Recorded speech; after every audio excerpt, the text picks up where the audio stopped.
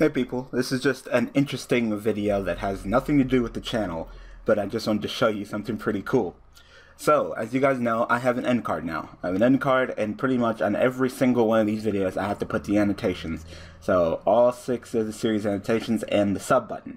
And this would take me like 5 or 6 minutes per video, you know, multiplied by the 3 or 4 videos that I upload. It takes a while, But I actually found a way to go ahead and have like the computer control itself and do it for me.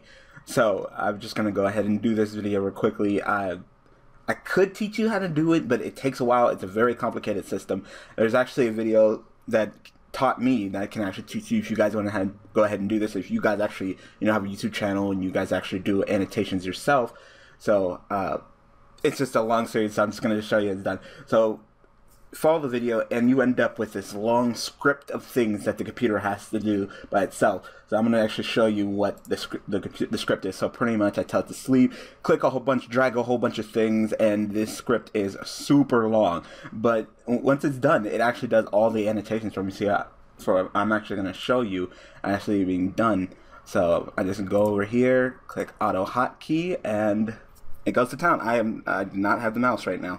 I'm not clicking the mouse. It is doing it. So clearly I can't move that fast. So you can clearly see it's just putting all the annotations in, clicking everything, and just putting everything in, putting anything, all the links and stuff.